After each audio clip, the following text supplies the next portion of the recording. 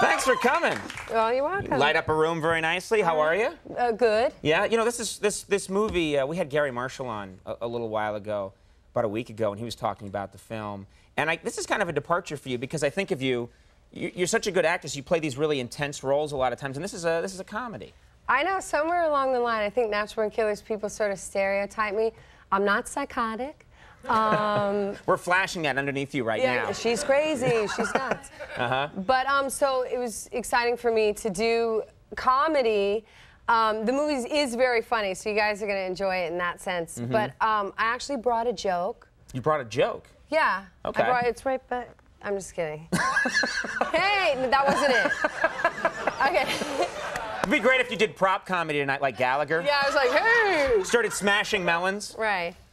Okay, so should I tell it? It's a joke that you tell? Okay, yeah. Tell your joke. Sure. What's your? I'm not promising it's going to be funny. It's probably not. Trust me, you're on the right show. Okay. Okay, so what kind of bees make milk? What kind of bees make milk? I don't know. Boobies. Oh my God, no. Oh my God, no one laughed. No, what are you talking about? No, they laughed at a courtesy laugh. That's how I've built my career. What are you talking about? Okay. I get courtesy laughs every night. We call it pity. Pity, yeah. We work off that very nicely. Welcome to the club. Oh, thanks. Do you like, I love Garry Marshall. I think he's a really fun guy. He's been coming on this show for years. What's he like to work with? Is he?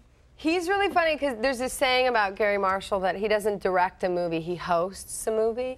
So, and what me and Garry have in common is that we eat every like hour and a half. I have like this quick metab and I always got to keep my energy up. So he'd be like, we're constant snackers, you know, like crackers and tuna fish and cheese and cottage cheese. And he's like, all right, Juliette, you stand over here and, you know, and there's these crackers flying. And I'm like, okay.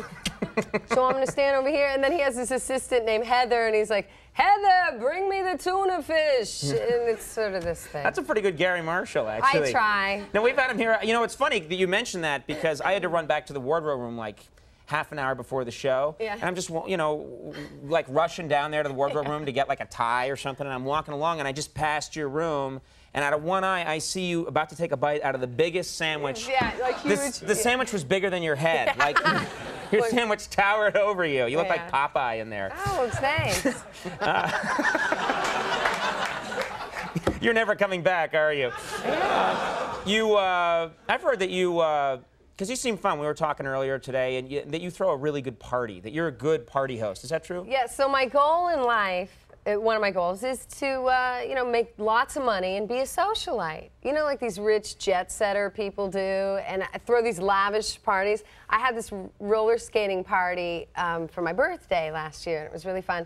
But I never had a prom, so I'd want to do like a mock prom. You didn't go to your prom? Well, I just didn't have a prom. I got out of school early. I missed the boat. See, we had a prom. I didn't go, so if you ever want to stage a prom, I'd be happy to come along. Oh, gosh, Conan, that's nice. If you'd be happy enough to... Oh, my God. What? Okay. I got nervous. What? I always play with... What? At first, he was nice, and then... And I turned creepy? Yeah. Story of my life. Now you're wondering why I didn't go to my prom. I blew it. But so you'd have like a prom party? You'd restage it? Yeah, and I would do the best and worst dress, I think. Did they do that at high school? And king and queen. But then I thought, like, it would be rigged because I would win queen.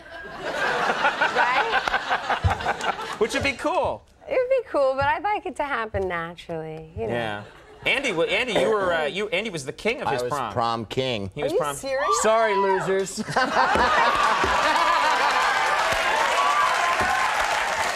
I had to bring that up. You know, that's just a fun fact. I was, but it was a small school. And Andy, you don't have to mention that. That's and okay. if you were on homecoming court, you couldn't be on prom king, or you couldn't be on prom court. So it was sort of like I was 6th most popular guy. Oh, why'd you ruin it? Because you guys are so pathetic. I had to come down to your level. Oh my gosh. I called you Popeye, and he said, okay, this is growing great. You know, let's get serious here for a moment, if it's okay. My self-esteem is shattered now. Teasing you. We let's have a serious moment here, if you don't mind. Okay. Fine, whatever. No, we should talk about something, which is, you know, we've been joking around a lot, and you're a lot of fun to talk to, but you've had a bit of a painful personal experience recently in your life. You had and we have to talk about it. People expect me to bring these things up. You broke up recently with a boyfriend, and I just felt like maybe you'd feel better if you talked about it. That's all. And I was just curious how you felt when the relationship ended. You know what I'm saying? Okay, Conan. Well, see, at first I was afraid. I mean, I was petrified. Mm-hmm. And I kept thinking, I could never live without you by my side.